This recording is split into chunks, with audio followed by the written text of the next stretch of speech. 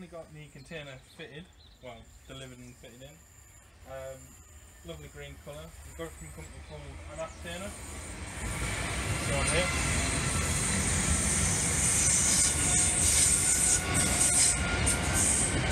But it's nice we finally got it. It's in now. It took a lot of work to get it all in. So this is a one-trip container. It's nice, pretty much nice and clean. There's only a few bits of rust here and there, but you know we can sort that out.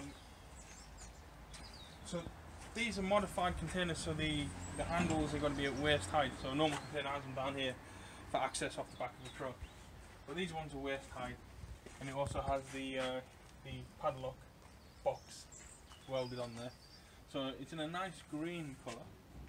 They could have had it in a nice blue colour, but we thought maybe green to blend in with our lovely green surroundings. And it's we kind of got the concrete footings okay. We might have got the measurements wrong, but otherwise it's a really nice container. And we've still got all this space in the back of the garden to do something with. So, and there's some space around the back there as well, which should be good. So once we get everything sorted out, we're going to start doing the electrics, and this is going to be our workshop, motorcycle workshop. So let's have a look inside. This still needs greased up, so it's got a pin in the backside to get open, and it's still got open. But really, it's a lovely bit of space. A bit echoey right now, but we're going to board it all out, insulate the walls.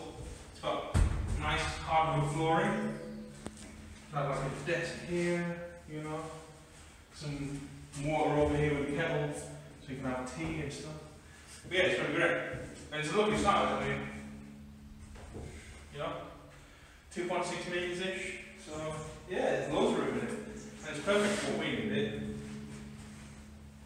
And eventually what we're going to do is we'll put the gates in over here, put concrete down so we can open up the gate and bring bikes in here, work on them, maybe park them out here so they're out of the way. And when we do our yearly barbecue, it won't be muddy and turn into the mud pit, it'll be quite cozy.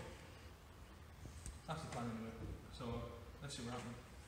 Keep watching this space. And